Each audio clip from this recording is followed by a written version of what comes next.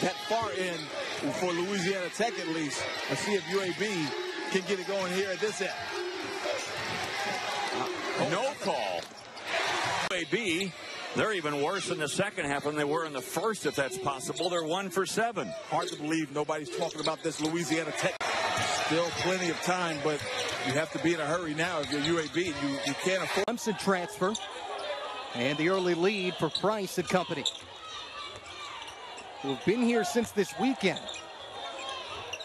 Kick out for Watts. Williams, now right wing Mahinty. Up top it comes to Lee. Near side Watts works into the paint. Denzell, right baseline, leans in. Baskets. What a great shot for Waters. Justin Johnson now joins Q Johnson, waiting to sub back in for the Hilltoppers. The rhythm look. And Harden, they know he can shoot.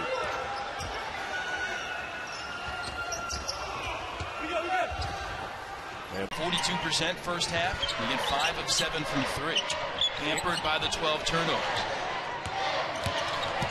Watts. And getting back, because they both have the luxury of sending 3 back and only sending 2 to the offensive rebounds and still get offensive rebounds. That's not easy to do.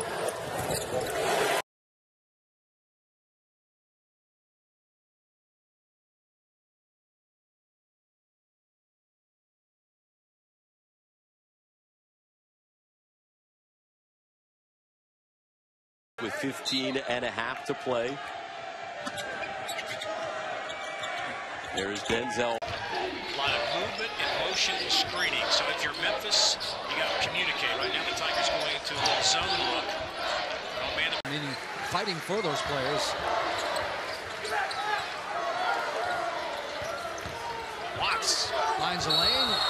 By Kavanaugh. Colin Smith tries again, and it's blocked underneath by Lee. Big win either way, but a huge win for GW if they can hang on. They've got the lead back.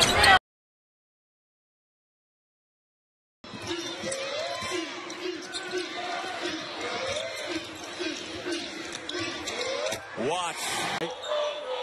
You know, of course, Rip Hamilton is even more famous for wearing one. He wore it his whole career. And once he broke his nose, he decided he played better with it. And it worked out pretty well.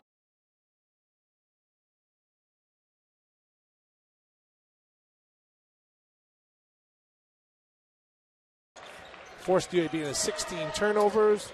Blazers only shot 35%. And so far that defense has picked up in the last 4 minutes. He doubled down on Trey Porter, forcing Porter to throw it back out to the perimeter. Lee coming off that screen.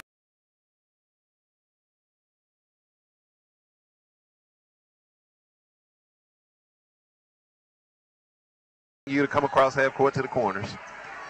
They didn't even make it. Here's a lob from To the first half here.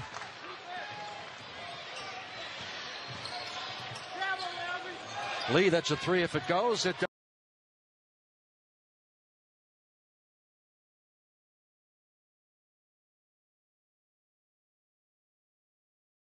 Thinking of anything? Well, you don't want Roach thinking of anything out there other than just playing the game. When you put him at the point guard position, he's got to think about a lot. And Shaka mentioned to us before the game